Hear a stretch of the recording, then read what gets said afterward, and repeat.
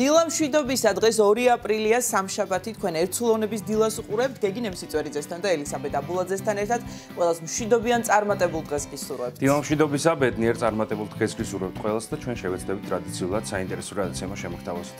საეკლესიო კალენდრის დრო ახლა ჩვენს ეთერში, შევიტყოთ თუ რომელ წმინდანებს იხსენიებს დღეს საქართველოს მართლმადიდებელი სამოციქულო ავტოკეფალური ეკლესია.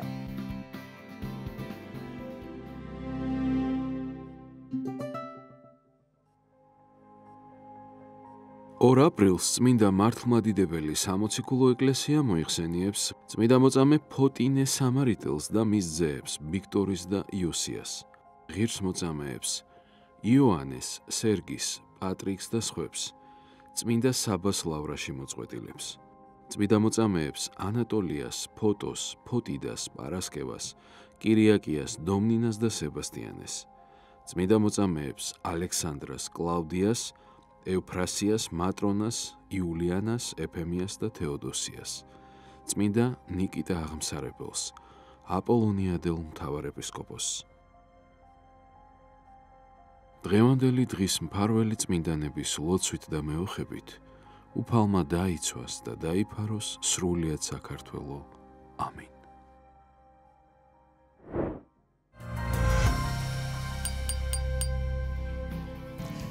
ეს იყო საეკლესიო კალენდარი, დღეს მოხსენებულ წმინდანთა შემწეობას და მფარველობას გისურვებთ ყველას და რაც შეეხება ჩვენს გადაცემას, ანონსს გაგაცნობთ. პირველი სტუმარი ტრადიციულად მოძღვარი იქნება, შემოგვიერთება ზღვის უბანში მდებარე ბიჭვინთის ყოვლადწმინდა ღვთისმშობლის ხატის სახელობის ტაძრის წინამძღვარი დეკანოზი დავით კონჯარია. მოძღვართან ერთად ვისაუბრებთ თემაზე ბავშვის აღზრდა ეკლესიურად. თბილისის სასულიერო აკადემიასა და სემინარიაში დაარსდა ქრისტიანული ანთროპოლოგიისა და ფსიქოლოგიის პროგრამებისა და კვლევების განვითარების ცენტრი, რომლის ხელმძღვანელი ფსიქოლოგიის დოქტორი ირმა ხურცია ჩვენ სტუდიაში ცენტრის მიზნებსა და სამომავლო გეგმებზე ისაუბრებს. დღეს 2 აპრილია, როგორც თქვით და საბავშვო წიგნის საერთაშორისო დღეა, თემაზე საბავშვო გამოცემებსა და ქართველი საბავშვო ავტორების შემოქმედების პოპულარიზაციის მნიშვნელობაზე ისაუბრებს ჩვენი სტუმარი, საბავშვო მწერალი ქალბატონი მარიამ ციკლაური. 14 აპრილს ფოლკლორის სახელმწიფო ცენტრი უმასპინძლებს გამოცემის წარდგენას, რომლის სახელწოდებაც გახლავთ ლექსის თქმა მწადის ერთისა. საღამოში მონაწილეობენ ზეპირსიტყვიერების ნიმუშთა შემკრებნი, ავტორ-თქმელები, ასევე ფოლკლორის ეროვნული ფესტივალის მონაწილეები. თემაზე ისაუბრებენ სტუდიის სტუმრები, წიგნის შემდგენელ რედაქტორი, ფოლკლორის ცენტრის ზეპირსიტყვიერების მიმართულების ხელმძღვანელი ეთერ თათარაიძე და ფოლკლორისტი პროფესორი ამირან არაბული. ასეთი იქნება ჩვენი დღევანდელი გადაცემა. შვენიერი გაზაფხულის დილა იყო, რომ მოვდიოდით სამსახურში და ამინდის პროგნოზია სწორედ ახლა. შევიტყოთ, როგორი ამინდი გველოდება თბილისსა და სრულიად საქართველოში მთელი დღის განმავლობაში.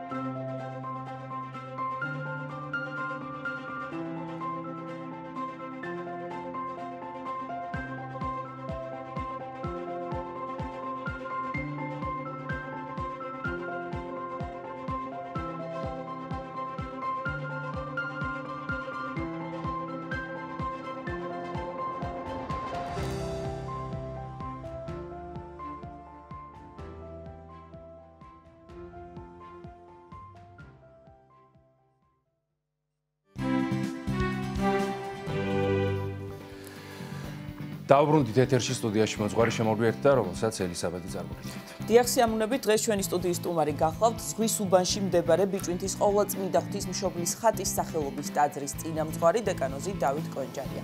დაგვოცეთ მამა დავით. მოგესალმებით. მშვიდობას გისურვებთ. დიდი მადლობა რომ ხართ ჩვენთან ერთად. დღეს არის ბავშვების წიგნების საერთაშორისო დღე, ასე ვთქვათ, 2 აპრილია და აქედან გამომდინარე გადავწყვიტეთ რომ გვესაუბრა ბავშვებზე და ანუ დღევანდელი გადაცემა დიდწილად სწორედ მათ ეძღვნება. წიგნებს, ბავშვების აღზრდას თქვენთან გვინდა ვისაუბროთ ბავშვების აღზრდაზე ეკლესიურად, ქრისტიანულად, რას გულისხმობს ეს? და ზოგჯერ ისეც ხდება, რომ ჩვენ მგონია, რომ სწორედ ამას ვაკეთებთ, ეკლესიურად ვცდილობთ ბავშვების აღზრდას, მაგრამ საპირისპირო გამოგვდის. სად ვუშვებთ შეცდომას და რას ნიშნავს სწორად აღზრდა ქრისტიანულად ბავშვის? დიახ, ძალიან საინტერესო თემა გახლავთ, მადლობა მოწვევისთვის პირველ ყოვლისა.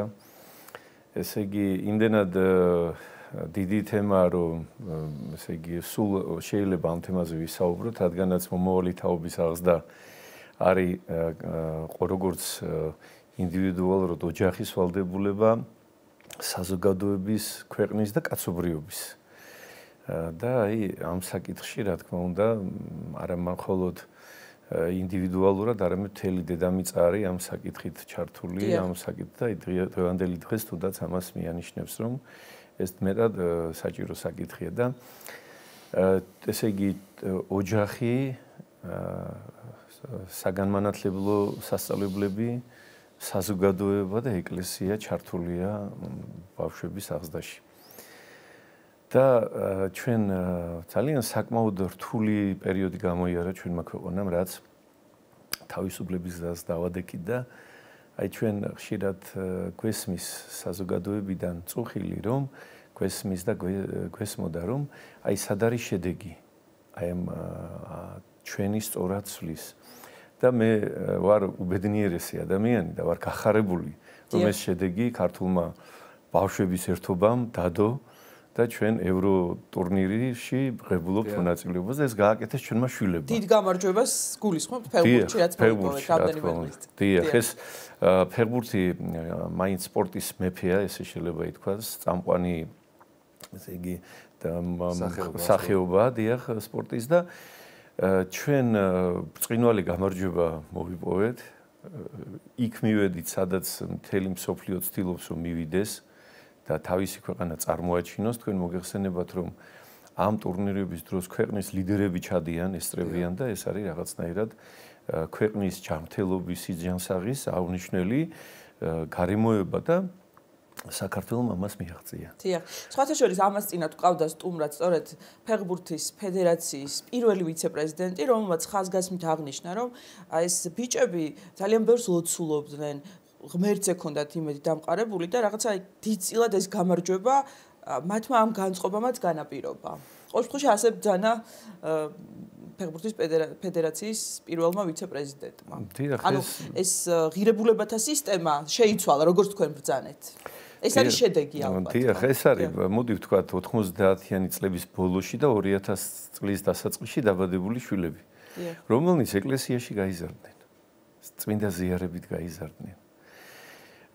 ესეთი არის ესეთი ქვეყანა, მას საქართველოს ქვიან, სტუმარს მოყვარედ თვლიანო, ხო? აი ესე არის ნათქვამი რა. აი ჩვენ ნახეთ რაღაც აი მათ ქმედებაში ვიხილეთ ქართული ხასიათი. ჯერ როგორ ესე იგი საზოგადოებამ როგორი მხარდაჭერა გამოუცხადა, როგორი გულშემატკივრობა იყო 120 წუთის განმავლობაში. დიახ. ესე იგი ესეთი რაღაცა ძალიან ზომიერი, სწორი არ იყო არა ბატონო, დიახ და მტრის ისა მოწინააღმდეგის ამ შემთხვევაში, რომელიც ცდილობდა ასევე გამარჯვებას, მათი დაფასება, სიყვარული იყო. იყო გასაოცარი მათი აღნიშვნა გამარჯვების. აი ეს უნდა აღნიშნოთ, მათ ეროვნული ცეკვებით აღნიშნეს, ესე იგი გასახდელში უკვე იზეიმეს აი ამ ეროვნული სულისკვეთებით. ვიხილეთ ჩვენმა ბიჭებმა, ქართველმა ბიჭებმა ვიხილეთ გასაოცარი დედაშვილობის, ესე იგი ვიდეო ჩანაწერი, სადაც სპორტსმენი როგორ ეამბურება დედას, რამდენჯერ უყურე ამ სასიამოვნო კადრებს. მამარდაშვილი, დიახ. მამარდა როგორ დედას როგორ კოცნის, როგორ დედას ეფერება და ესე იგი რაღაცა მადლიერებას გამოხატავს დედისადმი, რომელმაც ის აღზარდა. შემდგომ ვიხილეთ იქ ამ ბიჭებში ორი აფხაზეთიდანაა. ვიხილეთ გასაოცარი, ესე იგი სიყვარული სამშობლოსი. და ესე იგი აფხაზეთი და სამოჩაბლო საქართველოა. ეს არ იყო არავის საწინააღმდეგოდ ნათქვამი.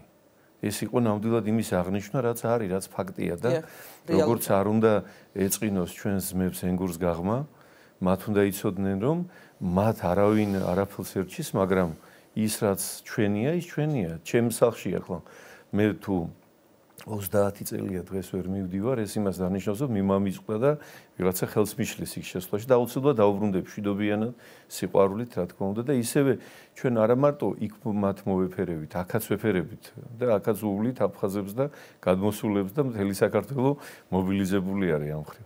ასევე ვიხილეთ გასაოცარი ამბავი, ესე იგი როგორ ერთ-ერთი სპორტსმენი მთელ საქართველოს თავის ერთ ბინაში, პატარა ბინაში ეპატიჟებოდა. აი ეს არის ქართული ხასიათი. აი ეს არის ჩვენი, ესე იგი, ისე ვიტყვი, ოჯახის, ქართული ოჯახის, ქართული საგანმანათლებლო სივრცის, ჩვენი საჯარო სკოლების, ჩვენი სასწავლებლების, საზოგადოების და რა თქმა უნდა ეკლესიის დამსახურება, რადგანაც თქვენ როგორ ბრძანეთ, ჩვენ ვიდეოფირებითაც ვიცით, რომ ეს ადამიანები როგორ ლოცულობენ. უმეტესობა მათგანი არის ამხსარებელი. და შედეგი ის არის, რომ საზოგადოების აღზრდილი შვილები აი ესე დიდ გამარჯვებას გვაძლევენ და მე ესე აი მინდა თქვა, რომ ჩვენმა მტრებმაც გაიხარონ რა, იმიტომ რომ რაღაც ზოგად კაცობრიობის საწინააღმდეგო პროექტებს აფინანსებენ ჩვენს ქვეყანაში, სამწუხაროდ ის რაც გამრავლებას, სიჯანსაღეს ხელს უშლის და ოჯახს პირდაპირ ეს არის რომ ფაშიზმი, თანამედროვე ფაშიზმი, რომელიც ადამიანების გამრავლებას, სიჯანსაღეს ეწინააღმდეგება და გაიხარონ, იმიტომ რომ ქართული საზოგადოება არის ჯანმრთელი საზოგადოება და ბატონო, ჩვენმა გაზრდილმა შვილებმა რა კარგი შედეგი მოგვიტანეს და კიდე ეს არის ალბათ იმ გამარჯვებების დასაწყისი, იმ ერთობის დასაწყისი, ალბათ მე ესე მგონია, რომ აი ეს ვაჟკაცები, რომელთაც ქართულმა სახელმწიფომ ღირსების ორდენზე გადაცა მათი სახელები და მალე ეს გადაეცემა მათ, ესენი იქნებიან ის ადამიანები, ის ავტორიტეტები, რომელნიც ქართულ საზოგადოებას ყოველთვის წინ გაუძღვებიან.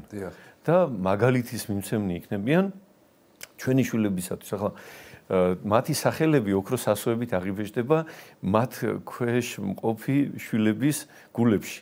და ისინი ირწმუნებენ იმას, რომ ბრძოლა შრომა არის საჭირო, რა თქმა უნდა და ყოველი მათგანი არის ამის, ესე იგი, მაგალითი, რომ შრომით მოიპოვება გამარჯვება, როგორც სპორტში, ასევე მეცნიერებაში, ასევე სულიერებაში და მადლობა ღმერთს, რომ აი ეს შედეგი გვაქვს და გახარებულნი ვარ და ეს სიხარული რაღაცა საფულშიც გველოდება და ძალიან ესეთი, რა თქმა უნდა, ბედნიერებაა და აი ეკლესია აი მეც გახლავთ ამერის შვილი და ვარ უბედნიერესი ადამიანი, რომ უკვე 16 წლიდან ვარ ტაძარში და ჩემი სულის აღზრდაში ღებულობდნენ და ღებულობს მონაწილეობას საქართველოს ეკლესიის მღვდელმთავარნი, სასულიერო პირები, წინამძღვრები და ვარ ბედნიერი, რომ ამერის შვილი ვარ, რომელსაც ესეთი ძლიერი მძლავრი, თუ ესე შეიძლება ითქვას, ინსტიტუტი ყავს, სულის წმინდით ახსილი, მისი სიწმინდის მომნიჭებელი, მკურნალი, აღმადგინებელი და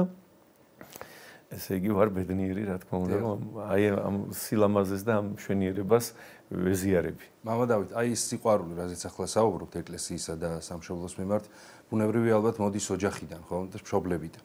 აი რამდენად მნიშვნელოვანია ოჯახის და მშობლის როლი ბავშვის სულიერად აღზრდის პროცესში. რა თქმა უნდა, ეს არის გადამწყვეტი და ყველაზე მთავარი ალბათ არის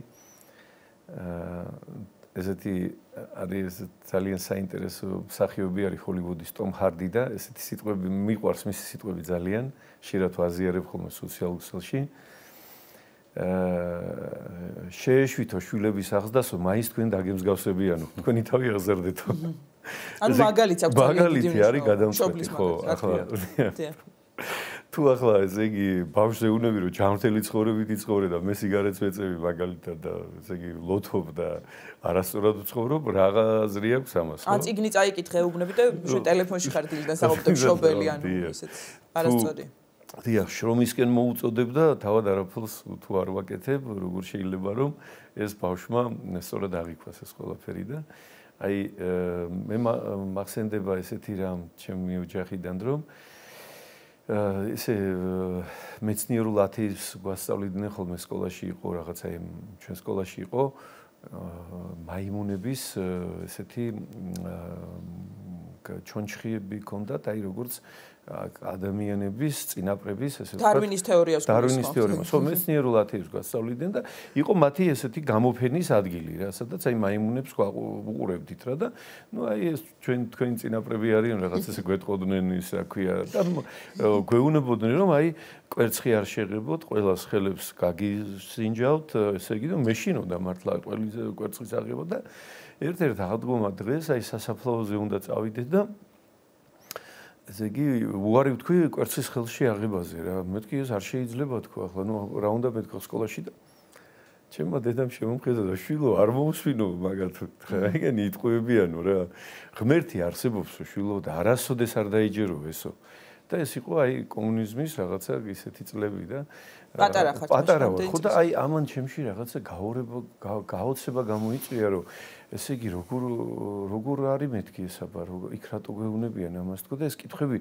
ძალიან გამიღვრმავდა რა თქმა უნდა ამის შესახებ და აი დედის სიტყვას მშობლის სიტყვას რა თქმა უნდა გადამწყვეტი მნიშვნელობა აქვს რომ ბავშვს სწორი არჩევანი მიცეს მიუხედავად იმისა რომ რაღაც აი შეიძლება საზოგადოება რაღაც ტყილს თუნდაც ტყილში იყოს საყოლილი აი ჩვენ გამოვიარეთ ახლა არ წახვიდეთ ტაძარში გადაარჩინე მღვდელი არ ეზიარო რაღაცა ერთი კოვზით რაღაცა ერთი ამბავი იყო ჩვენს გარშემო და მშობლებს პირიქით მოყავდათ ბავშვები და სულ ეზიარებოდნენ პატარა ბავშვები და ჯანმრთელები იყვნენ და რა თქმა უნდა გადავრჩი და აი ამ დროს სწორად უნდა შეაფასოს მშობელმა თუ რა ხდება მის გარშემო და ესე ვთქვათ იმ წამიერ რაღაც შეიძლება თუნდაც სიცრუეს არ აყვეს და ბავშვი მოტყუებული არ დარჩეს ბავშვიც და რაღაცა სწორად აღზარდოს სიმართლით აღზარდოს და არ მიიღოს მონაწილეობა ისეთ რამეში რაც ადამიანს ესე არასწორ გზაზე დააყენებს აი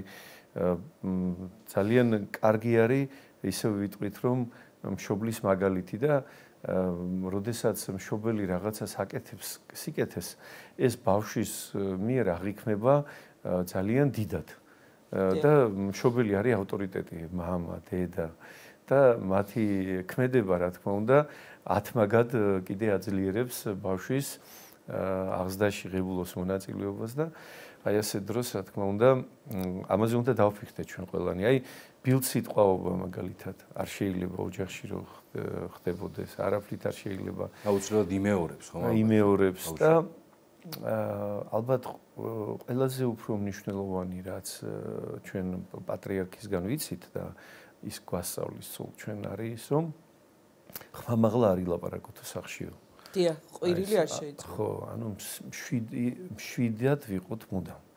სიმშვიდე შევინარჩუნოთ. აი, ყოფილა შემთხვევა, როდესაც მე რაღაცაზე რაღაცა აღელვებულ ვარ, იმ დღეს თავი შემიკავებია, მაგ გავსულ ვარ სახლიდან, მე დამისვენია, დამიძინია და დილად აბსოლუტურად სხვანაირად დამინახია. ესეთ და იგივე მოვლენა და აი კრიტიკულ მომენტშია თავი შეკავება ცოტა რთული. ხო, ჯობია არ ვისაუბროთ. ჯობია არ ვისაუბროთ, მშვიდობა შევინარჩუნოთ, რადგანაც უფალი ესე გვაუბნება, რომ ესე იგი ტაძარი არის სასწავლებელი. უფლის სიტყვების სასწავლებელი და გვესმის უფლისაგან სიტყვები ისწავლე ჩემგან და რა ისწავლეთო? რამე თუ მშვიდ ვარ და მდაბალ გულით. ანუ სიმშვიდე უნდა იყოს თან დამყოლი ყველაფრისა. თურმე თავსაც ვერ დაიმდავლებ, თუ კი მშვიდად არ იქნები ადამიანი და აი ეს ძალიან მნიშვნელოვანია, რომ ადამიანი მუდამ ინარჩუნებდეს სიმშვიდეს და აი ამ სიმშვიდეთი განსწავლიდეს თავის შვილს, ეუბნებოდეს, რომ აი ხშირად, როდესაც აი არის დაპირისპირება, კონფლიქტი ბავშვებს შორის, არ იქაშვილო, არ გადაიზარდოს ეს რაღაც დაპირისპირებაში, შერიგდით, მორიგდით თქვათ მოხდა რაღაცა ხო ბიჭებს ის კი არ გავაკეთო ჩვენ ახლა გავარჩიოთ ყვანმართალი პირიქით ვეცადოთ რომ შევრიგდეთ განრისხდა ის ახალგაზრდა ნუ მოვთხოვთ ახლა ერთმანეთს ისეთ რაღაცებს რაც ჩვენ არ შეგვიძლია თავად და აი ძალიან მნიშვნელოვანი გახლავთ ბავშვებში აღსარება. დიახ. და რამდენი რასაკიდან? სკოლიდანვე ეს არის აღსარება, აი მე პატრიარქისგან მაქვს თავად გაგონილი, აი რა უნდა ვკითხოთო ჩვენ ბავშვს? აი თუ ჩხუბობს, დავუშვათ, ხო არ იტყუები, დავუშვათ, ხო არ რაღაცნაირად აი თუნდაც ხო დიახ ცუც სიტყვებს ტელეფონში დიდხანს ხო არ თამაშობ რა ქვია ბავშვს დედას და მამას ხომ არ აკეთებს ხო გუჟავებ და ესეთი ჩვენ ესეც ვცდილობთ რომ აი ამას რომ ვეტყვით ბავშვს მე ვეუნებით და იმას კი არ ვეუნები მარხულობ თუ არა თქო ვეუნები რომ ოთხშაბათს და პარასკევსაც უნდა იმარხულო და შენდობის ლოცვას მიდის ბავშვი აი ეს შთაგონება რომ რაღაცნაირად თავშეკავება ისწავლოს ბავშვმა ძალიან კარგია და მინდა გითხრათ რომ ბავშვებში აღზრდა სინანულისა ეს არის ძირეული და ძალიან მნიშვნელოვანი რომ ამათ ისწავლონ საკუთარი თავის და ნაკლონების დანახვა და ჩვენთან ტაძარში რიგი დგას აი 50 ბავშვი მაინც მოდის ესე იგი აღსარებას და ჩვენ დიდი სიამოვნებით მათ მოусმენთ აი ესე რაღაცა ერთხელ მოვიდა ერთი ბავშვი და აბა რა საშუალებია და ყველაფერს მითხრა მამაო დაიწყო ესე იგი მოყოლა ამას კაი თქო გაჭირდით თქო მეუბნებოდი კაცო გეყობა თქო ამდენი აღარ არის საჭირო თქო იმას ვაშავებ მამაო ამას ვაშავებ შემოგევლეთ თქო ჩავიკარი ეს ბავშვი გულში და ესე იგი აი რაღაცნაირად ეს გულწრფელობა ძალიან დასაფასებელია ხო დიახ ხო მე ერთმანეთს დიახ ხო რაღაცა იციან რომ უზმოზე არ შეიძლება ზიარება ხო და აი მოვა და აი მამაო თუ შეიძლება რომ ვეზიარო და ნუ აი აბა რატო აბა იცოდე ყურადღებით იყავი და აბა მოდი ეზიარე ახლა და მე სხვა რომ მოყავ სხვა ბავშვები კიდე და შევდგო მამო ამასაც რაღაცნაირად თუ შეიძლება პირიქით უზმოზე უნდა ეზიაროს ხო უზმოზე უნდა ეზიარო არ შეიძლება ნასაუზმეოს ხო და აი რაღაცა ოდნავ რაღაცა გადამწდა წყალი ოდნავ რაღაც აბა ყურადღებით იყავი აბა ახლა ეზიარე მაგრამ სხვა დროს ყურადღებით იყავი შვილო და აი ეს ბავშვები გრძნობენ სიყვარულს და დიდი მადლობა მინდა გამოვხატო საქართველოს საპატრიარქოსადმი განსაკუთრებული დიდი მადლობა იმ ძრუნველობისათვის რომელიც ბოლო წლებია გამოიჩინა საპატრიარქომ დამატებითად თქვენ იცით რომ საკვირაო და ახალგაზრდული რაღაცა სკოლები დაფუძნდა და ეს წრეები ფინანსდება საქართველოს საპატრიარქოს მიერ კულტურული საგანმანათლებლო ღონისძიებებისათვის და უამრავი ბავშვი ჩვენ სუბაში ჩვენ ცხოვრობთ ისეთ გარემოში სადაც სულ კორპუსებია სვის უბანზეა საუბარი დიახ სვის უბანზე ჩვენ აი სულ კორპუსებში ისიც კი არა გვაქვს გამყოფი კედლები არა გვაქვს საერთო ეზოები გვაქვს და აი ეს ბავშვები მოდიან და სწავლობენ და რაც ყველაზე მთავარია სხვადასხვა წრეები არის უფასო და რაც ყველაზე მთავარია ისინი გრძნობენ დიდ სიყვარულს ეს არის ტაძრის სივრცე ისინი გრძნობენ რომ აქ არავინ არ ჩხუბობს არავინ არ იგინება, არავინ არ ეწევა თუნდაც სიგარეტს. რაღაცა აი არის სიყვარული, რაღაცა სიყვარულის სფეროა. აგერ მრევლია, აგერ მოძღვარია, აგერ გალობენ, აქ კიდე რაღაც თვითონ ხელსაქმით არიან ხაწერი თუ თიხის ზერწვით თუ სხვადასხვა წრეებით. ყველა ტაძარში არის ეს წრეები და ჩვენ კიდევ უფრო კარგი შედეგი გვექნება. მე ამის იმედი მაქვს, რადგანაც აი ის ბოლო წლებია ჩვენი ქართველი ბავშვების ერთობა, რასაც ქვია სპორტი. და ეს უფრო თვალნათელია დასანახად. ჩვენ ხედავთ ძალიან დიდ წარმატებებს და ესე იგი ჩვენ კარგად აგვაქვს საქმე და კარგად მიდის რაღაც საკითხებში ჩვენ აი ეს ერთობა საზოგადოების, სკოლის, ოჯახის, ეკლესიის ეს კიდევ უფრო უნდა შემჭიდროვდეს. ამის კიდევ უფრო დაახლოებაა საჭირო. მე მინდა გითხრათ რომ თვითონ რელიგიის საგანი ისწავლებოდეს თუ არა სკოლაში ამ საკითხზე ჩვენ შეიძლება ვიმსჯელოთ საზოგადოებასთან, მაგრამ ერთმნიშვნელოვნად მინდა ვთქვა, რომ მოძღვრის ოთახი უნდა იყოს აუცილებლად სკოლაში. მოძღვარი უნდა იყოს სკოლაში. მოძღვარმა აუცილებლად მოძღვარი უნდა როგორც როგორც ფსიქოლოგი უნდა იყოს სკოლაში, ასევე მოძღვარი, რადგანაც ბავშვს უნდა უთხრას სიყვარულის შესახებ უნდა ესაუბროს, რომ ბავშვებო ერთმანეთს შეხედეთ სიყვარულით. პატივიეცი მასწავლებლებს. აი ეს სიტყვები ვინ უნდა უთხრას, ვინ უნდა იყოს აი ამ სულიერების მასწავლებელი თუ არა მოძღვარი, რომელიც თავად არის სიწმინდის წყარო, სულიწმინდის ჭურჭელი, ხელდასხმული მოძღვარი, რომელიც ემსახურება სიწმინდეს და ეს სიწმინდე, ეს სიყვარული ღვთისა, რომელიც ღმერთთან ურთიერთობით ტაძარში, ლიტურგიაში კვირეულად ყოველ წირვაზე ღმერთთან მიახლებით და ღვთის მიღებით ღებულობს სასულიერო დასი და ერი, ეს უნდა მიიტანოს რა თქმა უნდა სკოლაში და აი ამით აავსოს ჩვენი შვილები. თქვენ ისაუბრეთ მრავალ ფაქტორზე, რომელიც განაპირობებს ბავშვის განვითარებას სულიერად, ფიზიკურად, მათ შორის სპორტზეც. ვინაიდან დღეს არის საბავშვო წიგნის დღე, აი წიგნიერებაზეც რომ ვისაუბროთ, ისეთ ეპოქაში ვცხოვრობთ, რომ ბავშვი კი არა, ესე იგი ზრდასრული ადამიანი ვერ კონცენტრირდება უკვე და ვეღარ კითხულობს იმდენს, თქვათ, რამდენსაც ადრე კითხულობდა, იმიტომ რომ ეს ინტერნეტი, თქვათ, ელექტრონული მოწყობილობები ასე შემდეგ ძალიან ბევრ დროს გვართმევს და ზოგადად ცხოვრების რიტმი. ამიტომ აი, თქვათ, აი წიგნის მნიშვნელობაზეც რომ გითხრათ, აი რამდენად მნიშვნელოვანია რომ ჩვენ შვილებს წიგნი შევაყვაროთ და როგორ უნდა გავაკეთოთ, აი თქვენ მრავალშვილიანი მამა ბრძანდებით და თქვენ ამას როგორ აკეთებთ, რა რჩევებს მოგცემთ, როგორც მამა და როგორც მოწყვლარი. მე ვფიქრობ, რომ ძალიან კარგი არის, რომ წიგნი დავიჭიროთ ხელში ხშირად. მშობლებმა, ხო. აი, ჯერ ერთი ვთქვათ, რომ რასაც ჩვენ ვკითხულობთ იმაში ელექტრონულად, ეს თვალისთვის არ არის კარგი და პირიქით წიგნის კითხვა თვალს ავარჯიშებს და თვალისთვის არის ძალიან კარგი და ამიტომ ვეცადოთ აი დღეს ძალიან მარტივია რომ ბიბლიოთეკა არის მთლიანად ინტერნეტში და ძალიან მარტივია ინფორმაციის მოძიება, მაგრამ აი იგივე რაღაც ის წიგნები, რომელთაც ჩვენ რეგულარულად ვკითხულობთ, ეს წიგნები ჯობია შევიძინოთ, წავიდეთ წიგნის მაღაზიაში და დავიჭიროთ და აი წიგნის კითხვაც შემოვიტანოთ ჩვენ სახლში რაღაცნაირად ბავშვთან ერთად წავიკითხოთ წიგნები და რა თქმა უნდა გავარჩიოთ ის წაკითხული და რაღაც გარჩეულის შესახებ ვისაუბროთ.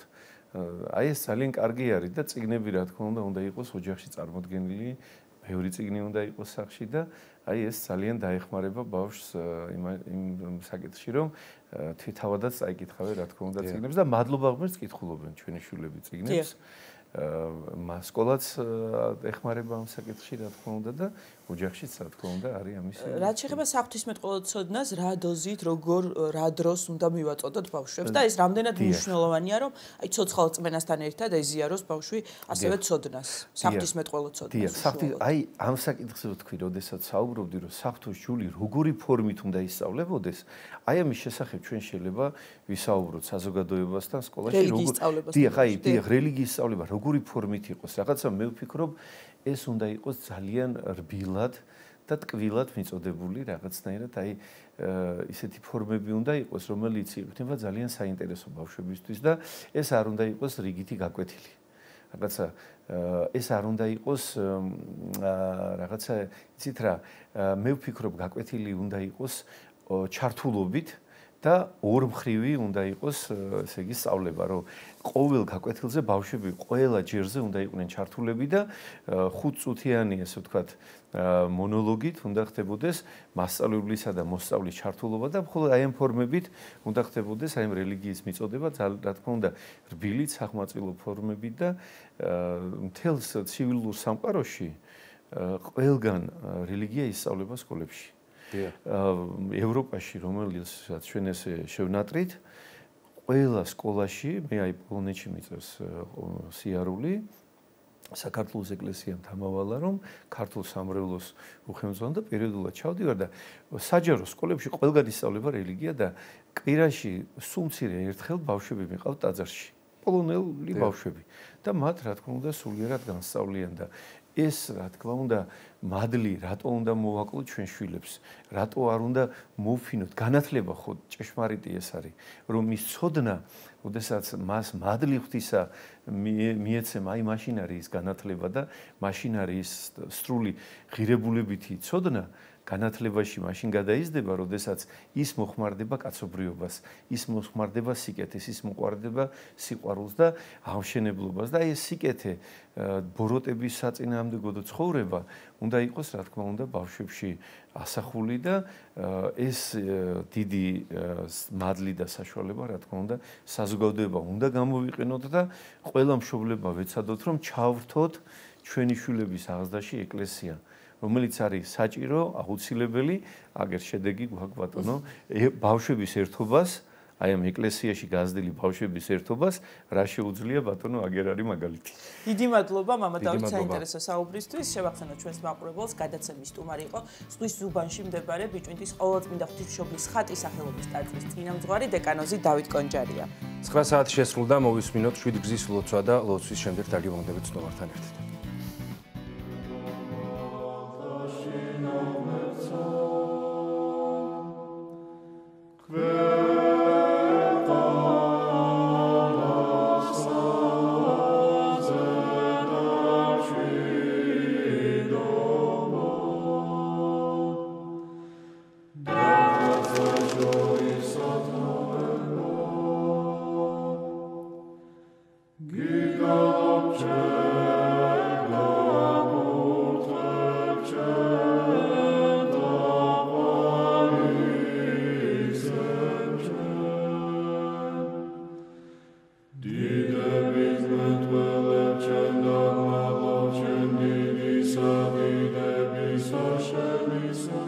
ამაო ჩვენო, რომელი ხარ ცათაშინა, წმინდა იყავნ სახელი შენი, მოვედინ სუფევა შენი, იყავნ ნება შენი, ვითარცა ცათაშინა, ეგრეცა ქვეყანასა ზედა, პური ჩვენი არსობისა, მომეც ჩვენ დღეს და მომიტევენ ჩვენ თანანადებნი ჩვენი, ვითარცა ჩვენ მიუტევებთ თანამდებთა მათ ჩვენთა, და ნუ შემიყვანებ ჩვენ განსაცდელსა, არამედ მიხსნენ ჩვენ ბოროტისაგან. რამე თუ შენი არს სუფევა, ძალი და დიდება, მამისა, დაძისა და წმინდისა სულისა, აწდა მარადის და უკუნითი უკუნისამდე. ამინ. მიწყალე ღმერთო, დიდითა წყალობითა შენითა და მრავლითა მოწყალებითა შენითა ახოცე უჯულოებაი ჩემი. უფროს განბანე მე უჯულოებისა ჩემისაგან და ცოდვათა ჩემთაგან გამწმინდე მე. რამე თუ უჯულოებაი ჩემი მე უწყი და ცოდვაი ჩემი წინაშე ჩემსა არს მარადის. შენ მხოლოსა შეგწოდე და ბოროტი შენ წინაშე ვყავ, რათა განმართლე სიტყვათაგან შენთა და ზლოს ჯასა შენსა. რამე თუ ესე რა უჯულოებათა შინა მიუდგა და ცოდვათა შინა მშამე დედამან ჩემა. რამე თუ ესე რა ჭეშმარიტება შეიყვარე, უჩინონი და დაფარონი სიბნისა შენისანი გამომიცხადენ მე. მასხურო მე უსუბითა და განწმინდე მე. განბანო მე და უფროს თოვლისაგან სპეტაკნე, მასმინო მე გალობაი და სიხარული და იხარებდნენ ძვალნი დამდაბლებულნი.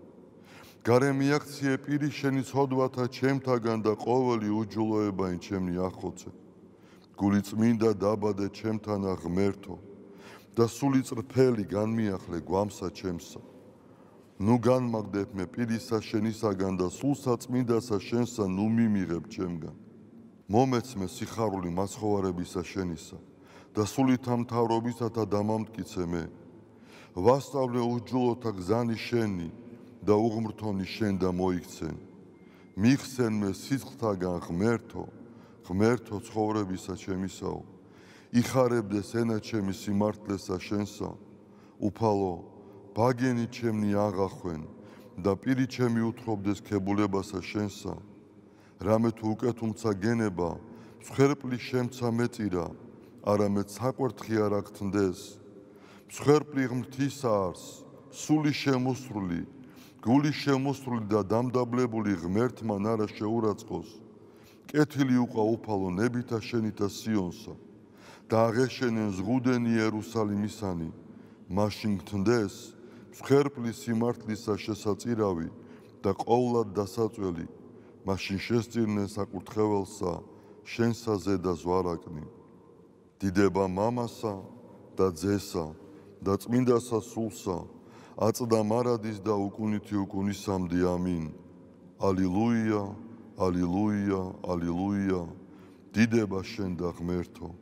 ალილუია, ალილუია, ალილუია. დიდება შენ და ღმერთო. ალილუია, ალილუია, ალილუია. დიდება შენ და ღმერთო ჩვენო, დიდება შენ და. ღვთისმშობელო ქალწულო გიხაროდენ, მიმადლებულო მარიამ უფალი შენთანა, კურთხეულ ხარ შენ დედათა შორის და კურთხეულ არს ნაყოფი მუცლისა შენისა, რამე თუ მაცხოვარე გვიშევ სულთა ჩვენთა. უფალო დიდება შენ და გადაარჩინე და გამთლიანე საქართველო. უფალო დიდება შენ და გადაარჩინე და გამთლიანე საქართველო. უფალო დიდება შენ და გადაარჩინე და გამთლიანე საქართველო.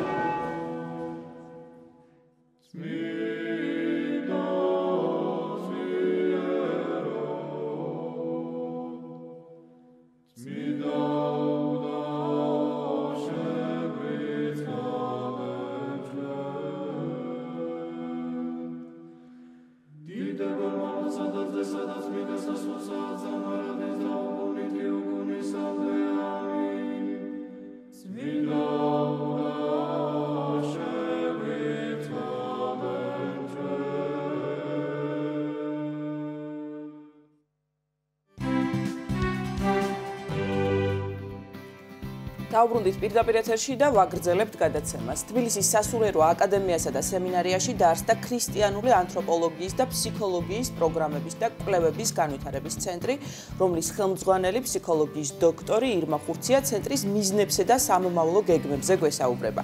მოგესალმებით, ქალბატონო ირმა. დიდი მადლობა, რომ ხართ ჩვენთან ერთად. მოგესალმებით, მივესალმებით ტელემაყურებელს და მადლობას გიხდით, რომ თქვენთვის ძვირფას სატელევიზიო საეთერო დროს მითმობთ და უთმობთ ცენტრის მიზნებზე და ამოცანებზე საუბარს. მადლობა თქვენ ურწენებს. დიახ, თუ შეიძლება რომ დავიწყოთ აი იდეა საიდან გაჩნდა, ვთქვათ რომ ეს ცენტრი დაფუძნებული იყო და ასევე რა იქნება მისი ფუნქცია და მიზანი. ჩვენი ცენტრი დაარსდა თბილისის სასულიერო აკადემია და სემინარიის რექტორის პროტოპრესვიტერ გიორგი ზვიადაძის ლოცვა-კურთხევით და ამისთვის მამა გიორგის უდიდესი მადლობა უნდა მოვახსენოთ. საეკლესიო სივრცეში კარგად არის ცნობილი მამა გიორგის სულისკვეთება მეცნიერების გასარწმუნოების და სარწმუნოების გამეცნიერების შესახებ და საპატრიარქოში საგანმანათლებლო სივრცეში თბილისის სასულიერო აკადემია და სემინარია არის ერთ-ერთი წამყვანი კერა, სადაც უდიდესი მნიშვნელობა ინიჭება როგორც სულიერ, ასევე ინტელექტუალურ განვითარებას და აქედან გამომდინარე არ არის გასაკვირი, რომ ეს ცენტრი შეიქმნა. მთელი ერის ცხოვრებაში ასეა ხო? და არ არის გასაკვირი, იმიტომ რომ ეს ცენტრი სწორედ მიზნად ისახავს ინტერდისციპლინური მიმართულებით, ანუ ორი მიმართულებით, ორი უდიდესი სამეცნიერო მიმართულებით, თეოლოგიის და ფსიქოლოგიის კვლევების განხორციელებას და აქედან გამომდინარე შემდგომ უკვე ამ კვლევების პოპულარიზაციას მოგეხსენებათ ზოგადად მეცნიერების დანიშნულება სწორედ ის არის, რომ საკუთარ კვლევების შედეგებზე დაყრდნობით დაეხმაროს საზოგადოებას ცხოვრების უკეთესად წარმართვაში და ჩვენც გვაქვს ეს ამბიცია და ეს მიზანი, რომ დავეხმაროთ საზოგადოებას და დავეხმაროთ იმის გაცნობიერებაში, თუ რა არის ქრისტიანული ფსიქოლოგია და რატომ შემოვიდა ფსიქოლოგია, აი ეს სამეცნიერო მიმართულება ამ სივრცეში, რომელსაც ისედაც დიდი ცოდნა აქვს სულის შესახებ. მოგეხსენებათ თვითონ ეს ტერმინი ფსიქოლოგია განიმარტება როგორც მეცნიერება სულის შესახებ და ეკლესიას საკმაოდ დიდი ცოდნა აქვს სულის შესახებ და მას თითქოს ეს არ სჭირდებოდა, მაგრამ პატრიარქის ლოცვა-კურთხევით ქრისტიანული ფსიქოლოგია ყოველდღიურად ვითარდება. დიახ, ქალბატონო ირმა, ვინაიდან თქვენ უკვე შეეხეთ ამ თემას, აი ამ კუთხით გავაგრძელოთ ქრისტიანული ფსიქოლოგიის განმარტება, აი საინტერესოა, თქვათ რითი განსხვავდება ის ფსიქოლოგიისგან, რომელსაც თქვათ ფსიქოლოგიის სკოლისგან, რომელსაც იცნობს საზოგადოება და ასწავლიან სხვადასხვა უმაღლეს სასწავლებელში. უშუალოდ ქრისტიანული ფსიქოლოგია რას გულისხმობს? და შემდგომ უკვე დავუბრუნდეთ ისევ ცენტრის ფუნქციებს და მიზნებს. დიდი მადლობა, ძალიან კარგი შეკითხვაა, დროული კითხვაა, ყველა საინტერესებს ამ კითხვაზე პასუხი. ფსიქოლოგია არის მეცნიერება, რომელიც სწავლობს ფსიქიკურ პროცესებს, პიროვნულ თავისებურებას და ქცევას.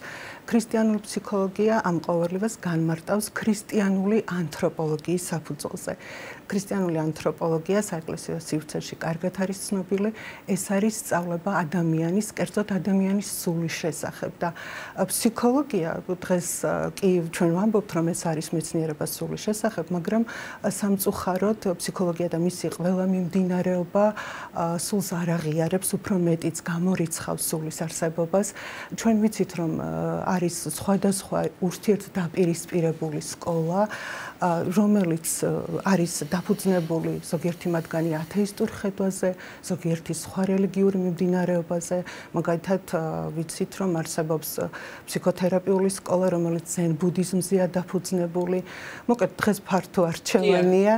ყველა შეუძლია საკუთარი არჩევანი გააკეთოს და რა თქმა უნდა, სასულიერო აკადემია და სემინარია ირჩევს ქრისტიანულ ფსიქოლოგიას და ყველა პედაგოგი, რომელიც აქ ასწავლის სწორედ ქრისტიანულ ფსიქოლოგიას ირჩევს, სხვაგვარად უბრალოდ შეუძლებელია, მით უმეტეს დღეს, როცა კიდევ ვიმეორებ, არჩევანი ძალიან დიდია და არსებობს სხვა რელიგიაზე და ათეისტურ ხედვაზე დაფუძნებული ფსიქოლოგიური სკოლები. ქრისტიანული ფსიქოლოგია კი ეფუძნება ქრისტიანულ ანთროპოლოგიას, ანუ სწავლებას ადამიანის სულის შესახებ, კერძოდ იმას, რომ ადამიანი არის ხატება და მსგავსება ღვთისა და განკურნების გზა ქრისტიანული ფსიქოლოგიისთვის იწყება სწორედ საკუთარ თავში უფლის ხატების და მსგავსების შეცნობით. გვაქვს ეს შედეგი, ხომ ამის თქმა შეგვიძლია დანამდვილებით ინტერესი ქრისტიანული ფსიქოლოგიის მიმართ არსებობს ხომ საზოგადოებაში ალბათ შეგვიძლია ამის. ესეც არის ჩვეულებრივი კითხვა, ძალიან დიდია დაინტერესება, მაგრამ აქვე ცოტა ისიც უნდა აღვნიშნოთ, რომ დაინტერესება საზოგადოებისა დიდია ქრისტიანული ფსიქოლოგიის მიმართ, მაგრამ საეკლესიო საზოგადოება ცოტა არ იყოს დაბნეულია, იმიტომ რომ ჩვენ აი ამ სივრცეში ტროას ცხენივით შემოვიყვანეთ ფსიქოლოგიური სკოლები, რომლებიც უპირისპირდებიან ქრისტიანულ ანთროპოლოგიას. აი მაგალითად ვიცით ერთი სკოლა, რომელიც რელიგიას პირდაპირ აკვიატებულ ნევროზს უწოდებს და ასევე ამბობს, რომ ადამიანი ბუნებით არის პათოლოგიური, მაგალითად ელექტრას და ოიდიპოსის კომპლექსი ზოგიერთი ფსიქოლოგიური სკოლისთვის ბუნებრივ მოვლენად არის მიჩნეული, რაც ქრისტიანული ფსიქოლოგიის მიერ შეფასებულია როგორც ერესი.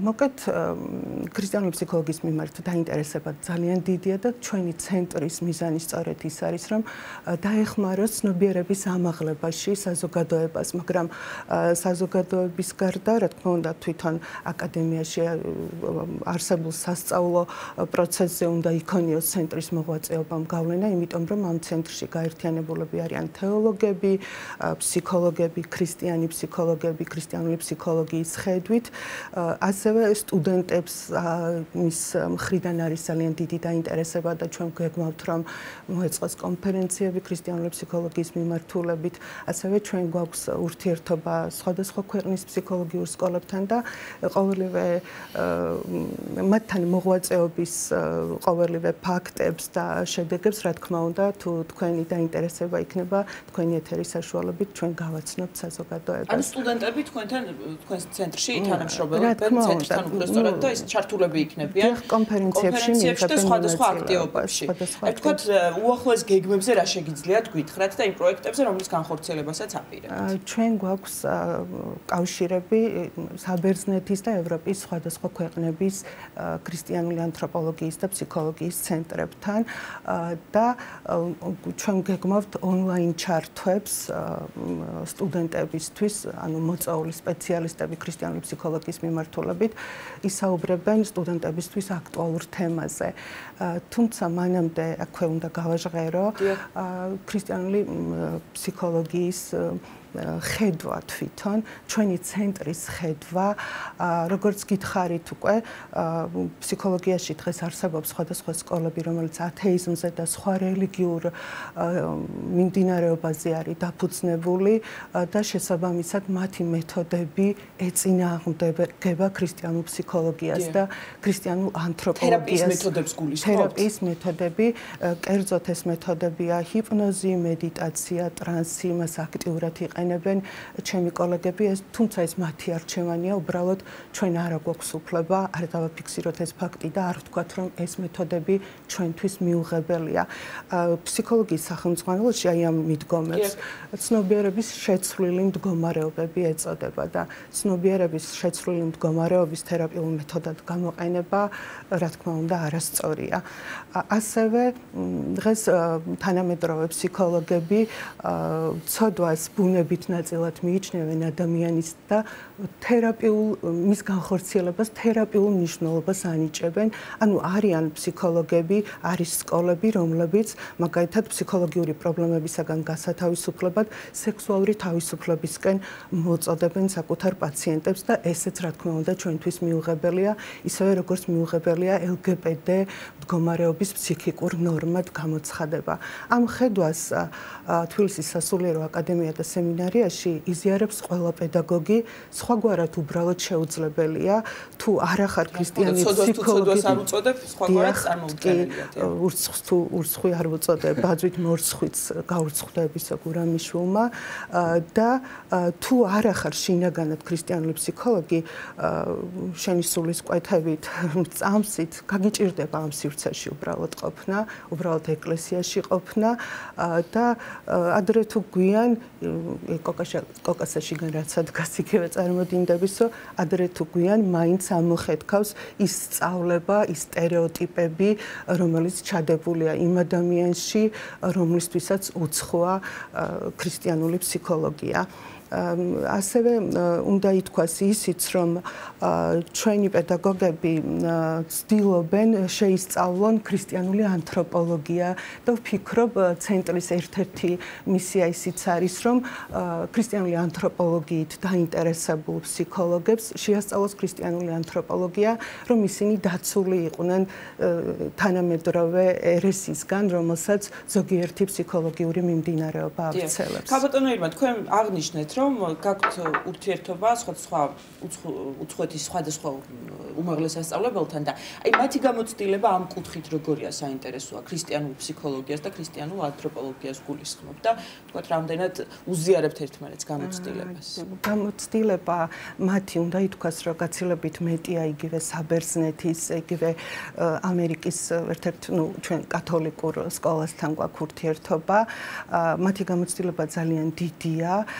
არსებობს ფსიქოთერაპიული ცენტრები, ინტეგრირებული ცენტრები, სადაც ადამიანები სულის განკურნებას პოვებენ როგორც ფსიქოლოგის უპირველესად მოძღვრის დახმარებით და ჩვენ გვაქვს თითქმის ყოველდღიური, ეხლა ონლაინ და ინტერნეტ სივრცე ამის შესაძლებლობას იძლევა, ყოველდღიური ურთიერთობა მათთან, გუშინაც მქონდა შეხვედრა აკადემიის პედაგოგების და ერთ-ერთი უცხოური ქვეყნის ქრისტიანული ფსიქოლოგიურ სკოლასთან მოხდა გაცვლა ინფორმაციის და ამ კუთხით ვფიქრობ, რომ ძალიან დიდი ნაბიჯები იდგმება.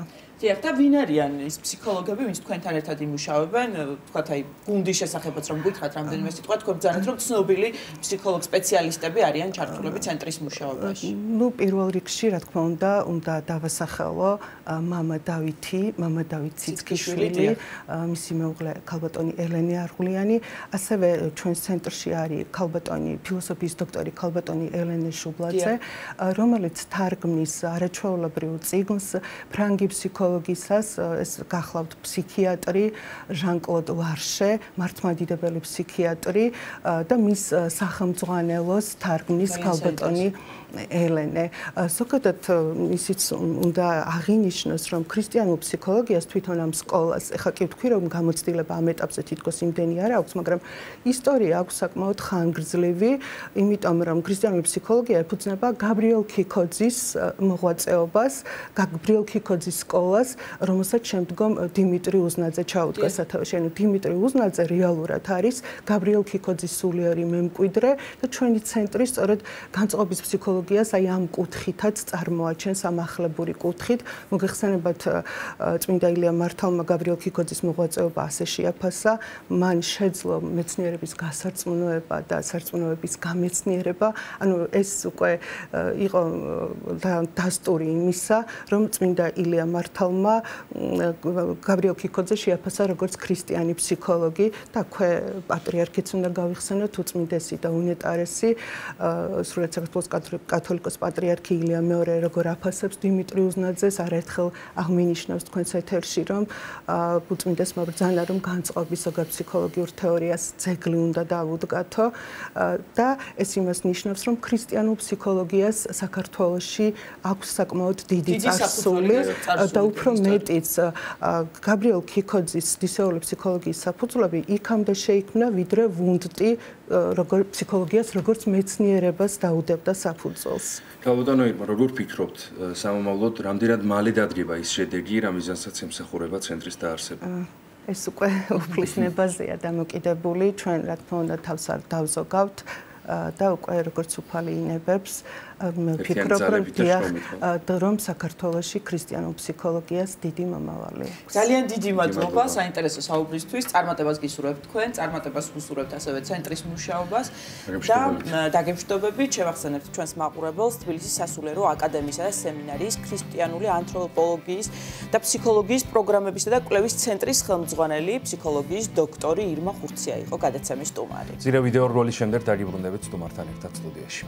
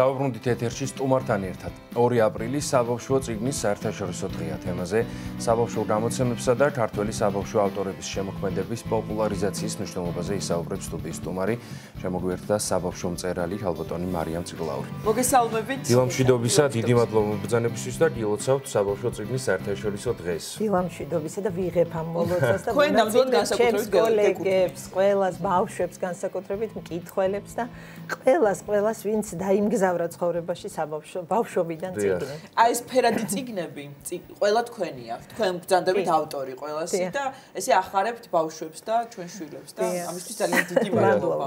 საინტერესოა როგორ აღინიშნება დღევანდელი დღე 2 აპრილი საქართველოში და ალბათ მთავარი აქტივობა და აღნიშნა არის ის, რომ შეიქმნას ბევრი საბავშვო წიგნი ბავშვებისთვის. რა თქმა უნდა, იცით, მარტო წიგნის შექმნაც არა, მთავარი აქტივობა უნდა იყოს და ჩვენი მიზანი, როგორღაც ეს ბავშვები, რომლებიც არა მხოლოდ ბავშვები, საერთოდ ადამიანი გაუუცხოვდა ისეთ დინჯ რეჟიმს ცხოვრების, რომ დააჯდე მშვიდად და წაიკითხო, ამას გაუუცხოვდით. და ამაში შედის წიგნის კითხვის, ამიტომ სულ გადარ. აი მთავარი არის, რომ ამ ჩვენს აფორიაქებულ, აჩქარებულ ყოველდღიურობაში ვიპოვოთ დრო წიგნისათვის, თორე წიგნებს ჩვენთვის არასოდეს არ დაელევათ სათქმელი და მოსაყოლი. დღევანდელი დღე როგორ აღინიშნება და პირველ რიგში კიდევ ერთხელ ულოცავ ყველას, ვინც ამ საქმეს ემსახურება მკითხველების მეთავეობით და ვიტყვი, რომ ეს დღე უკავშირდება ცნობილი დანიელი და მსოფლიო მეზღაპრის ჰანს ქრისტიან andersenis დაბადების თარიღს. 2 აპრილი არის მისი დაბადების დღე და ძალიან ბევრი ადამიანი, სკოლა, ბიბლიოთეკა, გამომცემლობა, სხვადასხვანაირი აქციებით, სხვადასხვანაირი აქტივობებით ეხმიანება ამ დღეს. ზოგი ფასდაკლებით გვთავაზობს წიგნებს, ზოგი რაღაც კვირეულს გვთავაზობს წიგნიერების, წიგნის გაჩუქების. აი მეც ახლა სოფელ შინდისში უნდა წავიდე თქვენი გადაცემის შემდეგ შეხვედრა მაქვს სკოლაში. ასევე ჩემი კოლეგები უამრავ სკოლაში გაიმართება დღეს საბავშვო ავტორებთან, ილუსტრატორებთან შეხვედრა და ერთი სიტყვით ყველა დღე, ყველა აქტივობა, ყველა წუთი, რომელიც რაღაცით წიგნთან მიგვაახლოვებს და ყურადღებას მიგვაქცევინებს, გაგვახსენებს, რომ ჩვენი ცხოვრება უწიგნებოდ წარმოუდგენელი უნდა იყოს წესით, აი ყველაფერი არის, რა თქმა უნდა, დღესასწაული. ჩემთვის ყოველ შემთხვევაში. ხაბატონ მარიამ, ვიდრე უშუალოდ თქვენს წიგნებზე, თქვენს გამოცემებზე ვისაუბრებთ.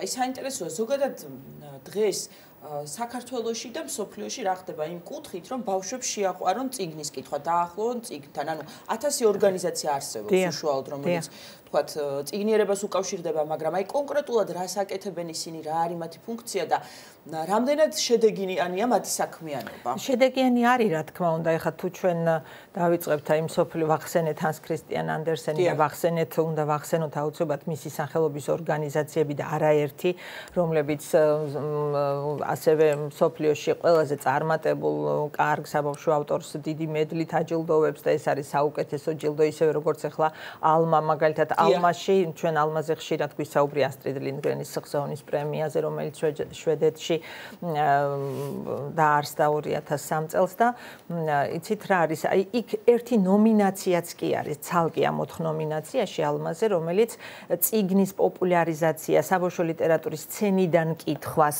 იმ ადამიანებს მოიაზრებს ნომინაციაში და აჯილდოვებს, რომლებიც ამ მიმართულებით აქტიურობენ და კარგ და საუკეთესო საქმეებს აკეთებენ.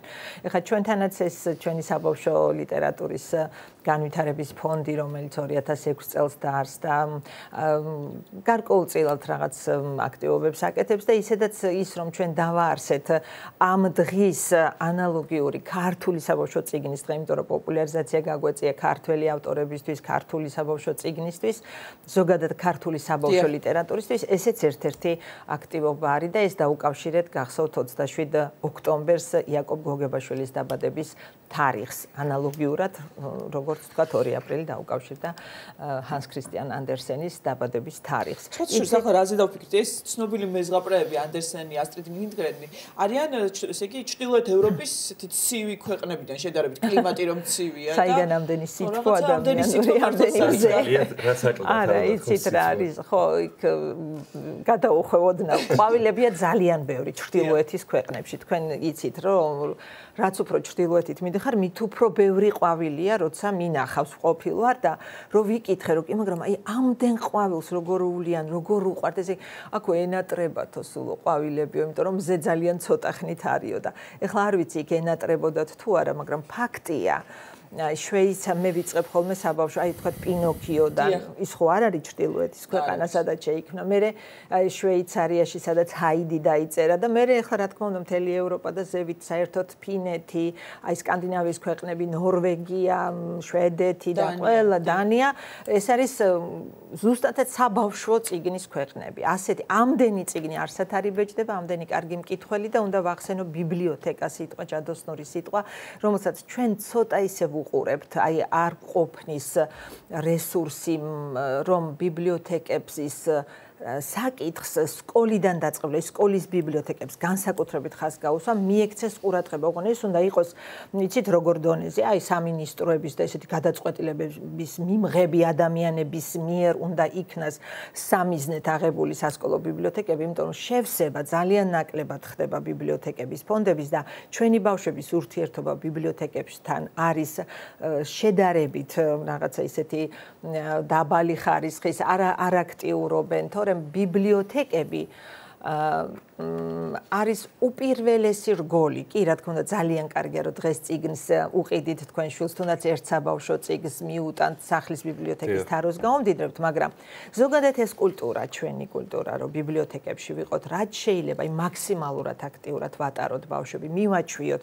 იქ იცით, აი სკანდინავიის ქვეყნები ვახსენეთ და იქ თვეების ბავშვები მიყავთ, აი არც რო კითხულობენ და არაფერს და არის ბიბლიოთეკები, რომ იატაკზე აწყვია წიგნი, რომ უბრალოდ წიგნს როგორც ნივთს შეეჩვიო. აი ამაზე არის ლაპარაკი და ჩვენთან ცოტა ეს მოიკოჭლებს და აი ძალიან ვისურვებდი თუ კი რამეს მეტყვით, რა რას ვისურვებდი დღევანდელ დღეს მე ვისურვებდი, რომ ჩვენი ბიბლიოთეკების მთელი ქსელი ისევ და ისევ ვიმეორებს სკოლის ბიბლიოთეკიდან დაწყებული ივსებოდეს საუკეთესო გამოცემებით, საუკეთესო წიგნებით და იყოს აუცილებელი რომ ამ ბიბლიოთეკას მიექცეს ყურადღება. გალბატონ მარიამ, აი ვათვალიერებ ახლა თქვენს წიგნს ჩვენი სახე და ბავშვის წიგნთან მოზიდვის ერთ-ერთი კეთილი ხერხი არის ალბათ ეს ილუსტრაციები შესანიშნავი, რომელიც გვხვდება თქვენს წიგნებში. კონკრეტულად ამ წიგნის ილუსტრატორი ნანიკო ბურდული, ვულოცავ მასაც დღეს ამ დღეს ის პოლონეთში ცხოვრობს დიდი ხანია უკვე და